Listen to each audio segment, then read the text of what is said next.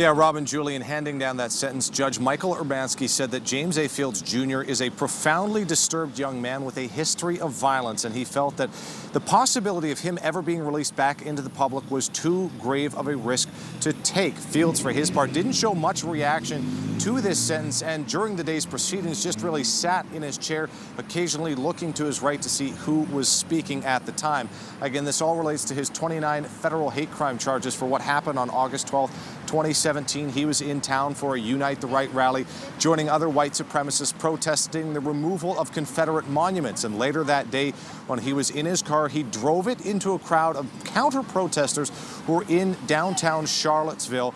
He injured dozens of people and killed one woman, 32-year-old Heather Heyer. Now, Fields pled guilty to all of these charges in order to avoid the death penalty. His defense team argued for mercy, pointing to his age and pointing out his history of mental illness and childhood trauma. But prosecutors said he deserved the most severe of penalties because he made a conscious decision to do what he did. Now, probably the most powerful and definitely emotional part of all of today was the victim impact statements. Many victims were sitting in the courtroom throughout the day, crying, holding hands, especially when they were showing video of that crash happening. And when it was their turn to speak, they talked about how that day is still haunting them to this day, whether it be broken bones, broken marriages, lost jobs and wages, or PTSD. Many laughed or scoffed at the idea of mercy, saying that Fields didn't give them any mercy.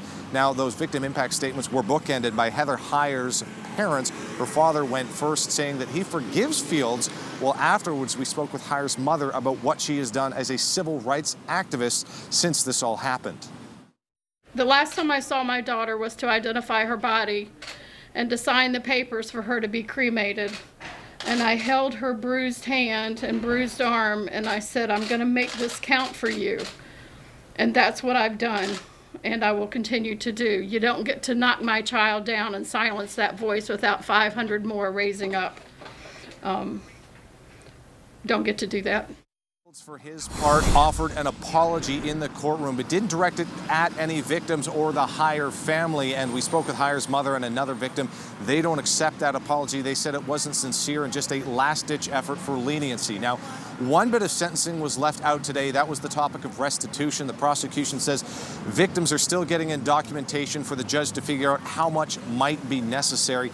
The judge says he'll make that decision within 90 days. Meanwhile, Fields still faces sentencing for the state case in which he was convicted of first-degree murder. He also faces the life sentence in that case and will be sentenced on July 15th.